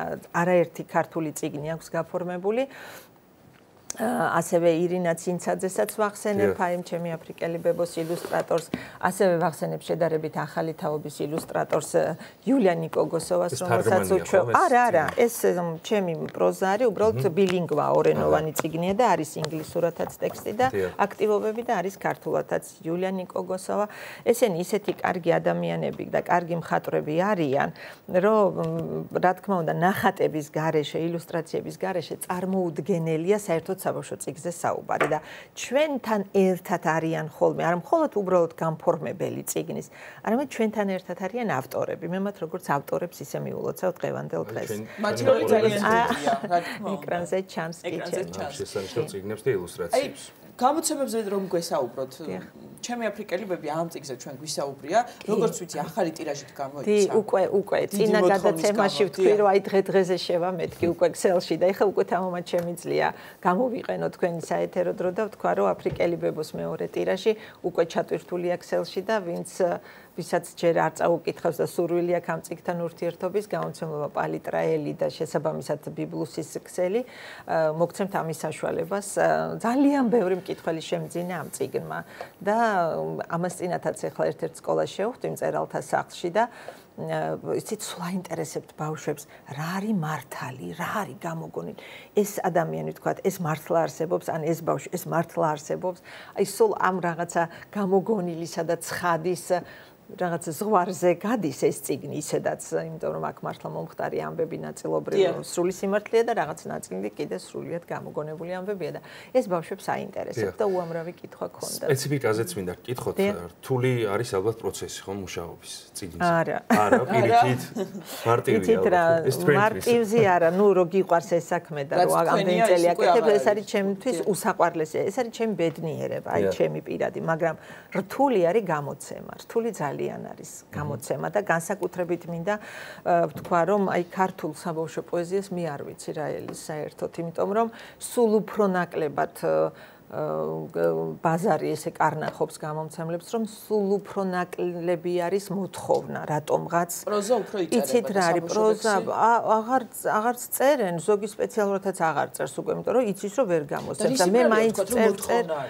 აი ბაზარი გვეუბნება, რომ თითქოს ლექსების წაკითხვა არ უყვართ ბავშვებს, არ მე ხა მაქვს გვერდი Facebook გვერდი, საიდანაც უამრავ მკითხველზე ვარ გასული და ზუსტადაც ლექსებს იყენებს, არ ვიცი რამდენი მასწავლებელი ბავშვი მშობელი და ყველაფერი ეს მაგრამ აი წიგნის დონეზე სულ უფრო მეტად ჭირს საბავშვო ლექსების გამოცემა. გასაგებია რომ ახლა ნოდარ დუმბაძე გამოიცემა და კიდევ კარგი რო გივი ჭიჭინაძეც გამოიცემა და მაყოლა მრევშმა. აი აქეთ რა ხდება 30 წლის აქეთ 8 წელი შესრულდა დღეს აი ამ წიგნის გამოცემიდან. 8 წელი, ოღონდ ეს წიგნი როგორ გამოვეცით, ეს წიგნი გავყიდეთ წინასწარ გამოუცემელი წიგნი, იმიტომ რომ გამომცემელი რო ვერ ვიპოვე, ხალხმა გადაიხადა წიგნის ფული წინასწარ და მოვიდა თავისი ჩარიცხული ქვითრით მერე აქცია 2 აპრილს ზუსტად საჯარო ბიბლიოთეკის დიდ დარბაზში და წაიღეს თავის წიგნები და ეს იყო უნიკალური აქცია, სრულიად უნიკალური, რომელიც დობისა და ხო, თავის წიგნი დააფინანსა თვითონ. ეს რატო უნდა გამოვცემდე წიგნებს არ ვიცი. არ მესმის, ვერ ხსნი რა ხდება, მაგრამ ნუ აი ამას გავაპროტესტებდი სიამოვნებით, რომ ხალხო იკითხეთ რა საბავშვო ლექსები, პოეზია, ზოგადად პოეზია იკითხეთ. ნუ ეს ისეთი დარგი, ამას ისეთი დიდი მნიშვნელობა აქვს, აი არსობრივად, ისეთი მნიშვნელოვანია ქართული საბავშვო პოეზია, რომ ძალიან გამიხარდება, რომ ჩვენ ასეთ პრობლემებზე სალაპარაკო არ ვქონდეს. ეს სხვა წიგნებზეც რომ გითხათ, რამდენიმე სიტყვა გვაქვს რამდენიმე წუთი და მაგალითად, აი ეს არის ჩემი ეხლა ჯერჯერობით ბოლო საბავშვო წიგნი, რომელიც პოეზიის ენით არის დაწერილი და ერთ-ერთი გამონაკლისი, ოღონდ არ არის ლექსების კრებული. ეს არის ერთი მთლიანი ამბავი, ერთი ოჯახის ამბავი, ესეც პალიტრაელის გამოცემული წიგნი გახლავთ, ჩემ აფრიკელ ბებიასთან ერთად და ძალიან გამიხარდება თუ მივამ კითხველამდე, იმიტომ რომ აქ არის ძალიან ბევრი სამოქალაქო აქტივობებზე დასაფიქრებელი ბავშვისთვის, აი როგორც ესეთი ცოდნა, როგორ ვიყოთ კარგი მოქალაქე. რა უნდა აკეთოს ერთი ოჯახის ისტორია, ეს არის პერსონაჟების წიგნი, აქ არიან პერსონაჟები და აი როგორები უნდა ვიყოთ ჩვენ სინამდვილეში, რომ კარგი მოქალაქეები ვიყოთ და კარგი ქვეყანა გქონდეს, ხო? აი როგორი უნდა იყოს ბავშვი, მშობელი, აქ არის ბებო, ძიძა, რა ვიცი, ყველაფერი არის, ძაღლი, კატა, სულ ყველა არის, მაგრამ აი მათი ურთიერთობები, მათი ერთმანეთზე თქვათ ზრუნვა, თუ ზოგადად როგორც სამოქალაქო ცოდნა. აი ეს არის ამ წიგნის თავი და გამიხარდება რომ სკოლებშიც რაღაც გარკვეული ბევრი აქტივობის საშუალებას იძლევა და სკოლებისთვისაც, პედაგოგებისთვისაც საინტერესო გახდეს. გაბატონო მარია, აი რამდენად ხშირად ახერხებთ რომ შეხვდეთ თქვენს მთავარ მკითხველს ბავშვებს? ძალიან შეხვედრაზე მივდივარ, ძალიან ბევრი შეხვედრები გვაქვს, ზოგს ჩემზე ბევრიც აქვს, ზოგ ავტორს და საერთოდ ეგ ერთი კარგი მოიტანა ამ Facebook-მა, სოციალურმა ქსელმა, რომ ჩვენ ავტორებს უშუალოდ გვიკავშირდებიან პედაგოგები, ბაღის აღმზრდელები, ხო, სკოლები, რა თქმა უნდა, ბიბლიოთეკები. ანუ ეს უშუალო ურთიერთობა და თან ჩვენი ნაწარმოებების რეკლამირებაც იქიდან იოლია. მესანამ წიგნს ახლა 8 წელი ველოდები, შემდეგი ლექსების კრებულს კიდე ალბათ რამდენს დაველოდები, სადაც სანამ ვინმე გადაწყვეტს, რომ ეს გამოსცეს ჩემი ლექსები. აი წარმოგიდგენიათ, რომ ეს რო არ იყოს სოციალური ქსელი, მე მკითხველთან რანაირად უნდა ან სხვა, მარტო ჩემზე არ არის აქ ლაპარაკი. და უამრავი შეხვედრა, რომელსაც მერე მოაქვს რაღაცა დიდი мотиваცია კიდე სამუშაო, ხედავ შენს მკითხველს, მის ცოცხალ ემოციას გრძნობ, აი ბავშვის ცოცხალ ემოციას, რა მოსწონს, რაზე აკეთებს აქცენტს, ყურადღებას რას აქცევს და ეს არის ჩვენთვის გაკვეთილიც, ცოდნაც, თეორიული და ყველაფერი, რა ვიცი, სიამოვნება პირველ რიგში. კიდევ ერთხელ გილოცავთ, აი როგორ ერთად გამოგვივიდა მე და გილოცავთ, იმიტომ რომ ეს დღე ყველასი ეს დღე არ არის მხოლოდ საბავშვო ავტორის და ილუსტრატორის ან გამომცემლის დღე. ძალიან დიდი მადლობა წარმატებებს გისურვებთ და დაგემშვიდობებთ. მადლობა. შევახსენებ მაყურებელს, ჩვენი სტუდიის სტუმარი იყო საბავშვო მწერალი ქალბატონი მარიამ წირლაური. მცირე ვიდეო რგოლის შემდეგ დავბრუნდებით პირდაპირ ეთერში დაგველოდეთ.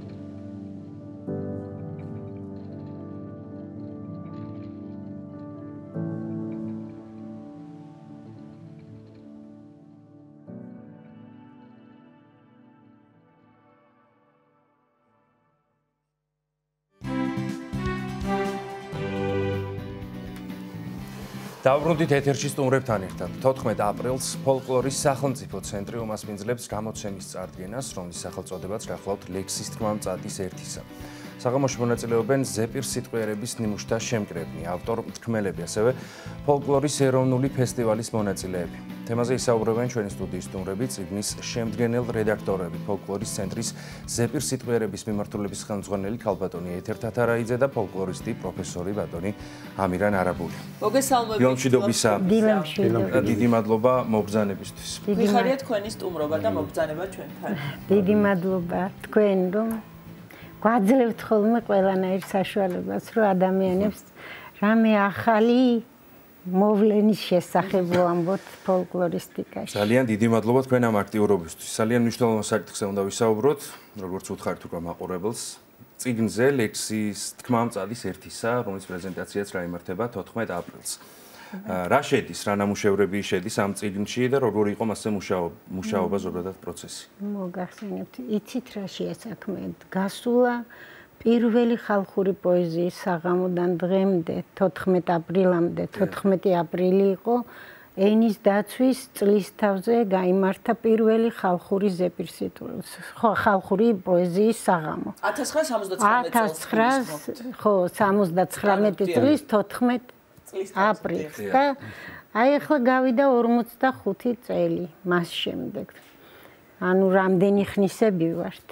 მე იმ საღამოზე წავიკითხე პირველად ჩემი ლექსი, თუმცა არ იყო ჩემი ლექსი ხალხური და არ არის არასდროს, ეგ არის ძველ დიალექტზე დაწერილი კლასიკური, თუ შეიძლება ეგრე ვთქვა, თავის აზროვნებით, თავის აზომით, საწონით, ყველაფრით.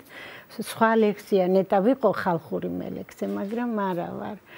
და აი ჩვენ ამ დღიდან გავხდით მონაწილეები ორივე ის უკვე ამირანი თვითონ თქვას, მაგრამ მაგ დროს სწავლობდა ასპირანტურაში და მიდიოდა ფოლკლორის განხრით. და აი იმ დღიდან ჩვენ რაღაცნაირად ერთმანეთის მაშინ უკვე ერთად ცოლ-ქმარი არა დარბაზში იჯდა მამასთან ერთად თურმე და მე არც ვიცოდი მე ხლა ხუმრობ ხოლმე რომ ხევსურები თქო მე უკვე გადაშენებული ტომი მეგონა თქო არ გიწყინა არ ეწყინა იციან რო ხუმრობ ხევსურებმაც იციან ეგ სიყვარულით ვამბობ ეგრე ხოლმე მაგრამ აი მე გავხდი სამი ხევსური შვილის დედა ეგეთია ბედის წერის ამბებით ხალხურში ეხლა ამას თავი დავანებოთ ჩვენ ყოფნა არ ყოფნას და აი ეხლა ამ 45 წლის თავზე ჩვენ გადავწყვიტეთ რომ გაგვეკეთა ამ ტიპის კრებული შეგვედგინა 79 წლიდან დღემდე ვინ გამოჩნდა ამ სიტყვიერების ცაზე ისეთი ვინც ღირსი იყო რომ წიგნში დაეკავა ადგილი აქ არიან მართლა ძალიან ნიჭიერი მთქმელები არა არანაირი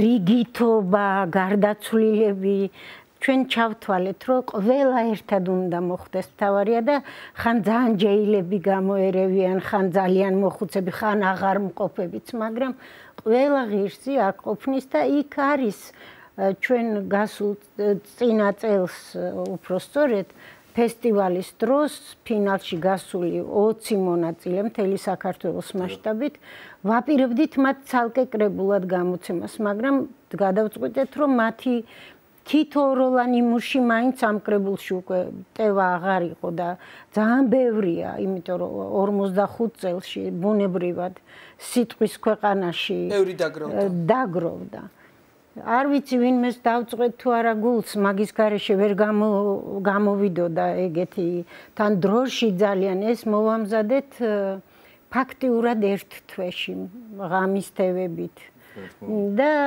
რაღაცები იქნება ალბათ ჩვენ არ გვინდოდა არავისთვის გულის დაწყვეტა არ გვინდა ამ წამშიც მაგრამ თუ იქნება გამოდის ხანდახან მაგრამ მე ვისურვებდი სხვა გამოცემისთვის რა თქმა უნდა ისინი მოხდებიან მე ამას წინასწარ ვამბობ, შეიძლება არც იყოს გულდასაწყვეტი, აქ აი ამ ფესტივალზე ჩვენ გადავწყვიტეთ და ერთი ნომინაცია დავამატეთ, შემკრების ნომინაცია. ვინ იკრებს ხალხური სიტყვიერების ნიმუშებს? ეს ხო მარტო ლექსია არ არის. აი შეკრების პროცესი ძალიან საინტერესოა. ამაზე ბატონო ამირან თქვენ რომ მოგვიყვეთ, როგორ ხდება ამ ზეპის სიტყვიერების ნიმუშების შეკრება? ალბათ ძალიან საინტერესო ისეთი თან რთული პროცესი იქნება, არ მარტივი არის. ნომინაციასაც რა თქმა უნდა იმსახურებია. და ეს არის უჩინარი პროცესი. ხალხში იქნება ხალხური პოეზიის ნიმუშები, სიტყვიერი ტექსტები და მე უკვე ისე გადის თავისი ბუნებრივი მდგომარეობიდან, საზღვრებიდან და მთელ სოფელს, მთელ რეგიონს, მთელ ხეობას მოიცავს და ემატება სიტყვას და საბოლოოდ გამოდის ძალიან ისეთი მოზაიკური და ფერადოვანი სურათი ხალხური პოეზიის მრავალფეროვნებისა. და როცა საუბარი არის ამ კრებულზე, ლექსის თქმამწადის ერთისა, ჩვენ აქ შეგნებულად უარყავით მასალის შერჩევის თემატური და რეგიონალური პრინციპები. ეხლა გასაგებია რომ რუბრიკებად ლაგდება ხშირად ხალხური პოეზიის კრებულებში, თემატურ კრებულებში მით უმეტეს ხალხური პოეზიის ნიმუშები და ჩვენ გვერდი აუარეთ აი ამ აპრობირებულ გამოცდილ მეთოდს ხალხური პოეზიის კრებულების შედგენისას. და ამიტომაც შეიძლება თავში მოხვდეს ის, ვინც ბოლოში მოხვედრას იმსახურებდა და უფრო ბუნებრივი იქნებოდა და აი ასე არ არის ეს თორხაზოვანი პროცესი. ბევრი რამ არის გასათვალისწინებელი და დასაკვირველი ავტორების სურვილებით, სუბიექტური სურვილები, ხო, ყველა ყოფილი ბუნებრივია ვერ იქნება. ვიღაცის შეიძლება ლექსი გამოგვრჩეს, ისეთი რომელიც იმსახურებდა ამ კრებულში შეტანას, მოხვედრას და შეიძლება ერთი სიტყვით უნაკლო ვერ იქნება ასეთი კრებულები. თქვენ ვიცი რომ გინდათ წაგვიკითხოთ ერთ-ერთი ნიმუში ზეპის სიტყვიერების. ზოგადად ხალხი ბრძენია, ხო, ამიტომაც ამ ფოლკლორისტიკამ და ზეპის სიტყვიერებამ და ვთქვათ აი ამ ნიმუშებმა საუკუნეებს გაუძლო და ამიტომაც არის რომ ესეთი ინტერესია ყოველთვის იყო და იქნება. მსგავს გამოცემების მიმართ. თუ შეიძლება რომ აი წაგვიკითხოთ ერთ-ერთი ნიმუში. ხო, ესე იგი რამდენიმე თაობა არის, სამი თაობაა ძირითადად.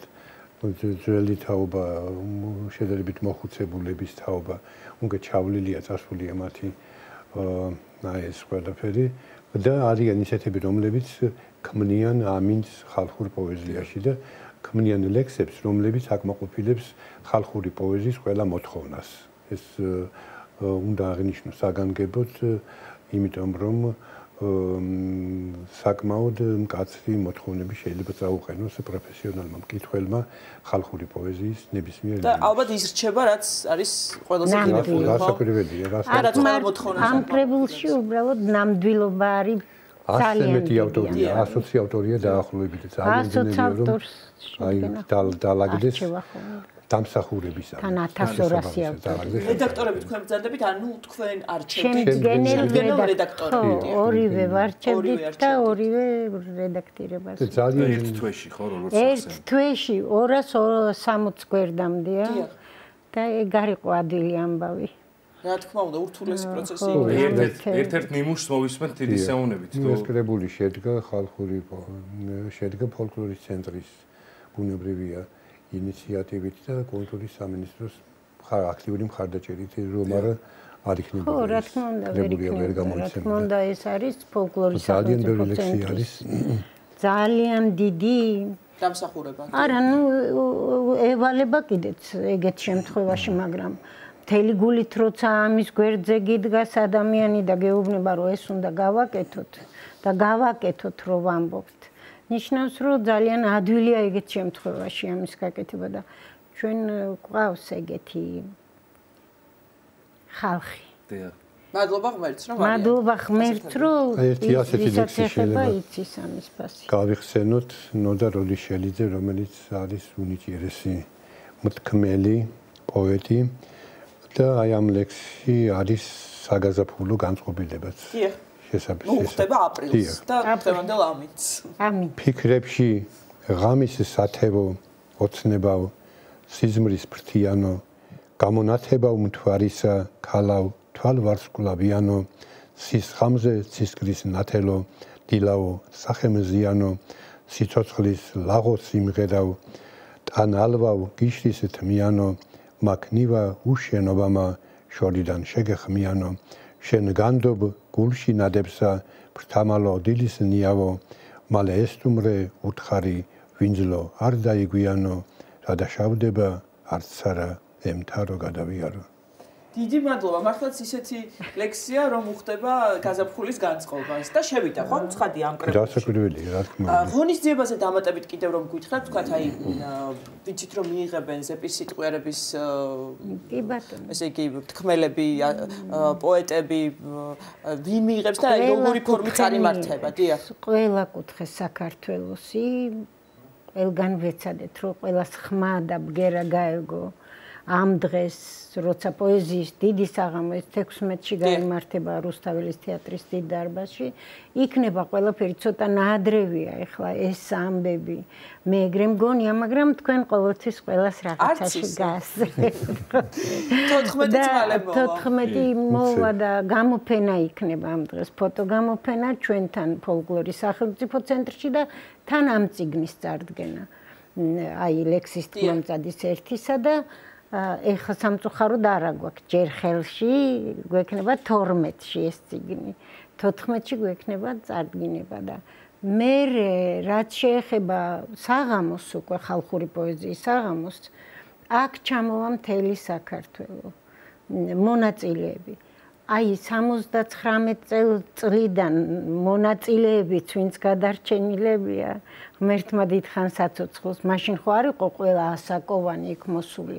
ან შემდეგ საღამოებზე ეს ხო მიდიოდა მე ჩვენ მაშინ მართავდით რეგიონალურ საღამოებს ხო და ეს ძალიან დიდი თავმოსაყრელი და იმედი მაქვს თუ ვიცოცხლებთ 50 წლის თავზე იუბილეზე, ნამდვილი იუბილეზე კიდევ უფრო საინტერესო გახდება ეგ ამბავი, რომ მიიღონ მონაწილეობა და ეხლაც ვცდილობთ. თუ დარბაზშიც ვიპოვით, ამოვიყვანთ. აი ეგეთი ხალხი სულ იმალება, არავინ არ ჩნდება,ერიდება, სხვანაირები, თავმდაბლობა უგონო. და ამიტომ ვფიქრობთ, რომ ფერადოვანი საღამო გამოვა ამ ჯერზეც, იმიტომ რომ გუშინ მაგალითად ჩამოვედი შუაღამისას პანკისში ვიმუშავეთ.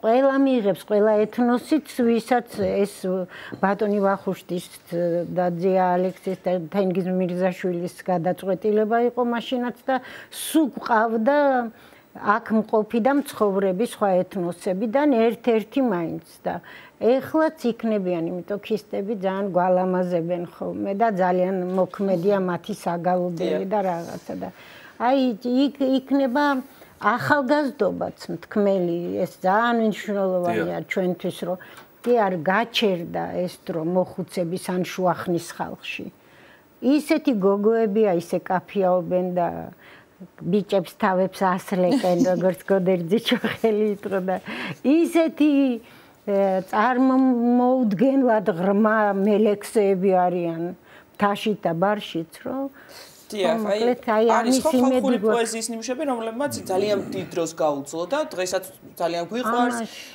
ზეპირად ვიცით და თუ იქნება აი ამ წიგნში თუ თქვენ გეგულებათ ისეთი ნიმუში, რომელიც ასევე დროს გაუძლებს და რა თქმა უნდა, ეგ თვალსაზრისია. იოსებ ბაბაიაშვილის მთელი შემოქმედება. არა, ეხლანდელს კითხულობს ამირან. ახალგაზრდებში და ახალია ისიც. არა, აი ახალგაზრდები და კი რა თქმა უნდა. ეხა თენგო ავსაჯანიშვილის ლექსი. არა, საკითხავიც არ არის. ისეთი ნიმუშები აქვს საერთოდ და ისე ღონივრად ნათქვამები, რომ ის უეჭველად გაივლის ძალიან დიდ დროს მკითხველში. ესეთებია სხვა დაუშვათ ქეთის სიმონიშვილი, რომელიც ასევე ძალიან ღონივრად წერს. ეგ ახალგაზრდები არიან მერაბარაბული, რომელიც აი რაღაც გეგონება ღრმად მოხუცი ხევსურია, სადღაც დამიდარი თბილისში ცხოვრობს, ძალიან კაი ბიჭია და ძალიან იჭიერია. არაბულობით არ ვამბობ, მოისმენს მკითხველი და დარწმუნდება, რომ არაჩვეულებრივად იჭიერია და ასე დაუთვლელა. ფოლკლორის სახელმწიფო ცენტრში 14-ში ელოდებით აუცილებლად ველოდებით, ვისაც უყვარს თავისი ხალხური სიბრძნე, ვისაც უყვარს ქართული სიტყვა, ქართული ბგერა და საქართველო. ყველას ველოდებით და ყველას დიდი სიამოვნებით. ყველა უნდა ეცადოს იქ მოხვედრას აუცილებლად. ძალიან დიდი მადლობა თქვენ. ამ საქმეს ასე ერთგულად ემსახურებით ამდენი 10 წლეული უკვე. შევახსენებთ მაყურებელს წიგნის შემდგენელ რედაქტორები ფოლკლორის ცენტრის ზეპირსიტყვიერების მიმართულების ხელმძღვანელი ქალბატონი ეთერთათარაიძე და ფოლკლორისტი პროფესორი ბატონი ამირან არაბული იყვნენ ჩვენი დღევანდელი გადაცემის ბოლოს სტუმრები. გეგინების წვერიძე და ელისაბედ აბულაძე უძღვებოდით დღევანდელ გადაცემას. დიდი მადლობა რომ გვიყურეთ. ბედნიერ დღეს გისურვებთ, ნახვამდის. მშვიდობიან წარმატებულ დღეს გისურვებთ, ხვალამდე.